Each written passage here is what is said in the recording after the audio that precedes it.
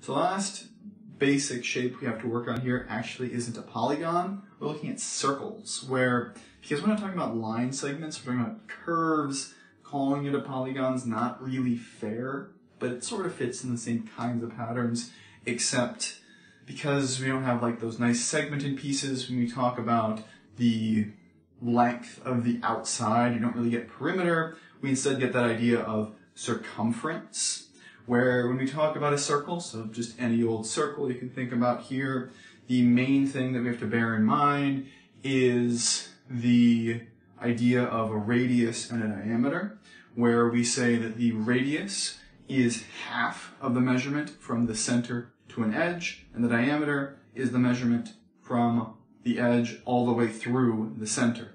If you want to think about what a circle actually is in terms of points, what you could do for yourself is imagine drawing a single point in space and then saying, okay, let's collect all the things that are the exact same distance away from that point. And obviously, because I'm drawing this freehand, you can't quite get a perfect circle. It's actually not humanly possible to draw a perfect circle. But the idea is, if you took all those points, you just kept filling it in more and more and more infinitely many times to collect every single possibility, what you'd end up with, up to obviously your ability to draw, is a circle, where this value right here, from the edge to the center, is your radius, and then if we draw some line that goes from edge to edge through the center, that's where you get the diameter.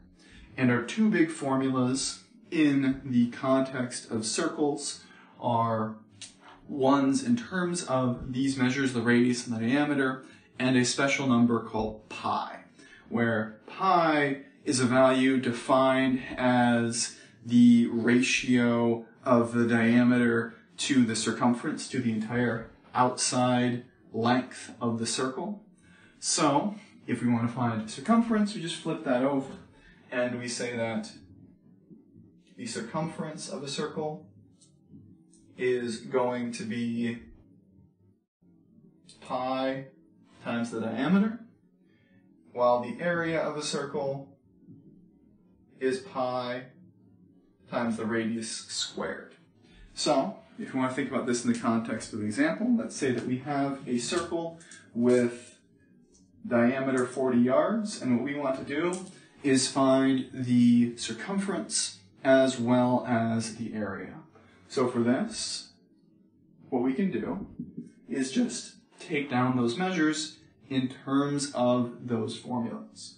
For the circumference, what we would do is just take pi times that diameter measurement, so 40 yards.